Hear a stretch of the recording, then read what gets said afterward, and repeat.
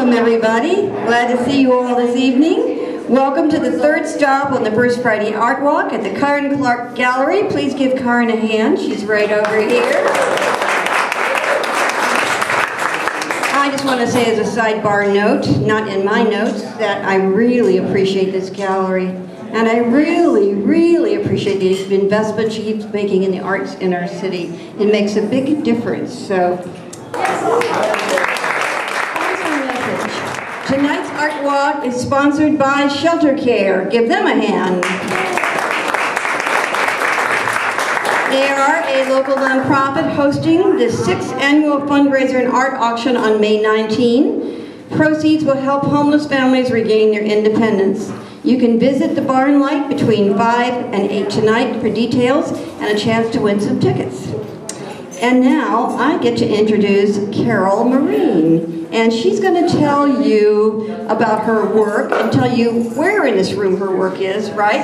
What motivates her, hopefully, what she likes to paint and want. Anything else you want to say about yourself? And I believe she has even a book over here, right, Carol? Several. There you go. Vanna is showing those to you right now. All right, great. I'm going to hand this over to Carol. Give her a big hand. Thank you very much. My name is Carol Marine. I've been an artist for a long time. I can't remember the questions that you asked me.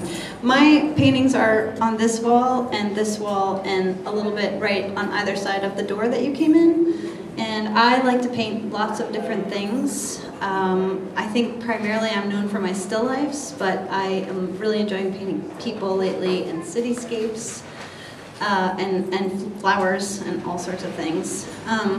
I used to be in a lot of galleries about 10 years ago, and then my husband and I, who's right here, David, we adopted our son, and I kind of stopped painting. And about a year and a half into having a baby, a friend of mine came over with an article from USA Today about this daily painting movement, and it's all about painting small and often.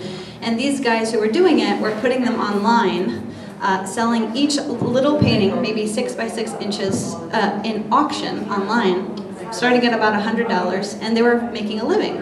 And since I wasn't making a living at that point, selling large paintings in galleries, I decided to try it. So for the last 10 years, I have been selling just about every day online, one small painting, and making my living that way. It's been really fantastic.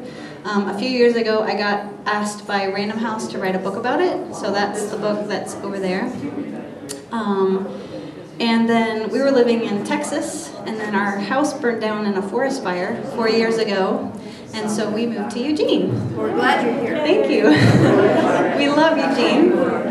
And so about, I don't know how many months ago, Karin Clarke asked me to do some paintings for a little show, and I thought that it would encourage me to do some different stuff. So that's what I did, and that's the work that's here. It's bigger than my normal 6 by 6s, and a little bit more varied material, and I had a lot of fun, and I hope you enjoyed looking at it.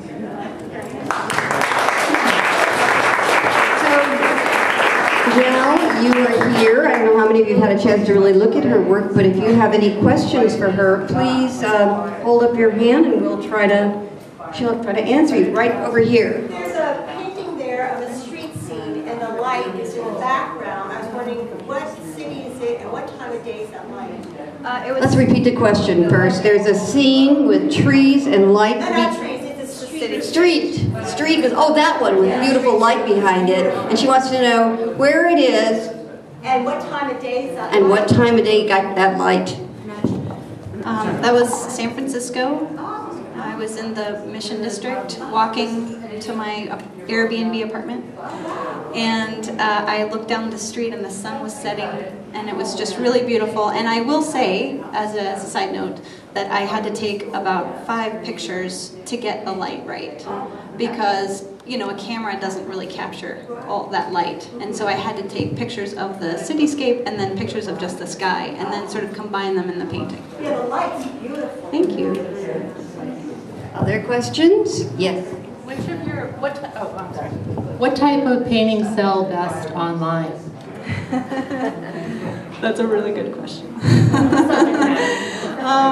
I will tell you that according to most people, landscapes sell the best. My landscapes don't sell the best because I don't do them very well.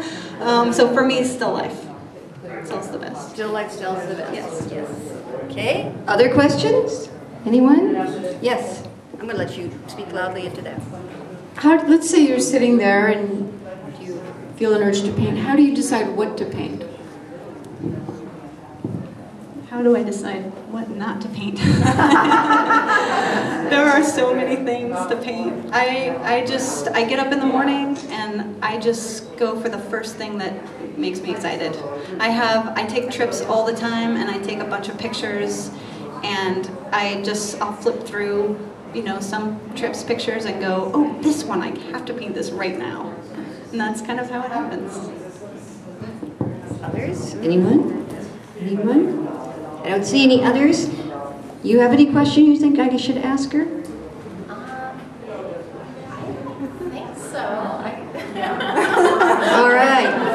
Well, then I want everybody to have a chance to really see your work and appreciate it. And thank you so much for being here. Give her a hand.